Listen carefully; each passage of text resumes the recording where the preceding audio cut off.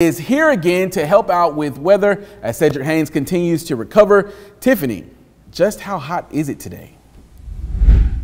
We got up to 96 degrees in Chattanooga, Xavier, but it felt hotter than that when you factored in the humidity.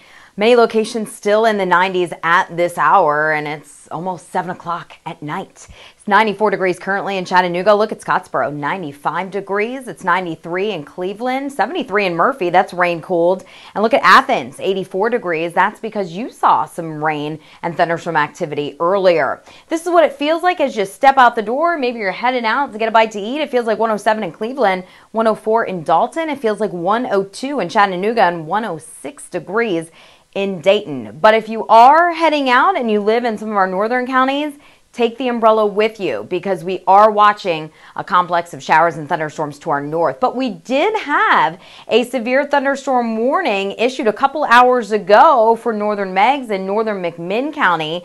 That thunderstorm has now fizzled, but look up to our north of McMinnville. There's actually a severe thunderstorm warning for that area in that yellow box just to the south of Lebanon. And as these storms continue to work their way off to the south and east at about 30 miles per hour, they will be impacting our counties. So this thunderstorm to the north of Pikeville, that'll actually be moving into Pikeville in about 25 minutes. And we're also tracking that severe thunderstorm east of Murfreesboro. That will travel to the south and east and could impact Altamont in about an hour and 14 minutes. And if this complex holds together, as it continues to move to the south and east, it'll likely be in the Chattanooga area in the next 2 to 3 hours. But we'll have to monitor that carefully. But keep that in mind. If you're going to the Lookouts game, you may want to bring that poncho just in case. So here's complex number 1. This is the one moving out of northern Tennessee. You can see the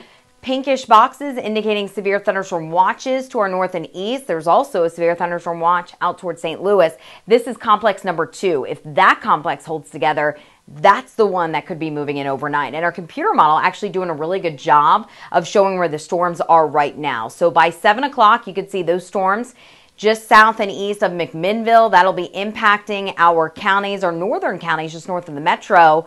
By 8, 9 o'clock, you could see that storm over the Athens area. Any thunderstorm that moves in will be capable of producing some gusty winds and some very heavy downpours as they quickly move off to the south and east. Chattanooga, if those storms hold together, 9 o'clock, and then northern Georgia, potentially 10 o'clock this evening. And then we may get a little bit of a break before that secondary complex out towards St. Louis moves in. This particular model weakens that complex big time by 3, 4 a.m., but we could see another complex move in to our westernmost communities into Alabama by tomorrow morning, 8, 9 o'clock in the morning.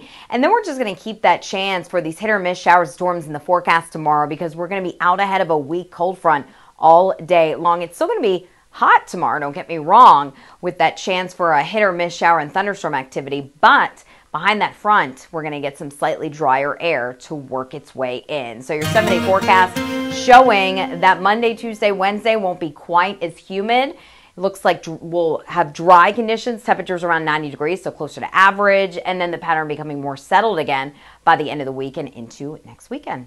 Back to you, Xavier.